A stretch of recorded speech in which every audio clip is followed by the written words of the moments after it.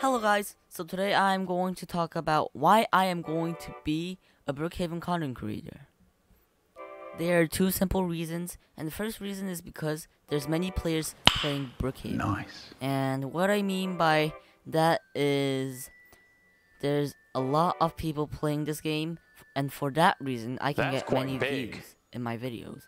The second reason is I think you guys can have fun watching my Brookhaven videos. What I mean by that is there's a lot of things to do in Brookhaven, so you guys won't get bored. Because of those two simple reasons, I will become a Brookhaven content creator. I really think I have to move on, and I hope you guys enjoy this video, and I hope you guys also enjoy my future videos too. And yep, I'll see you in the next video. Bye.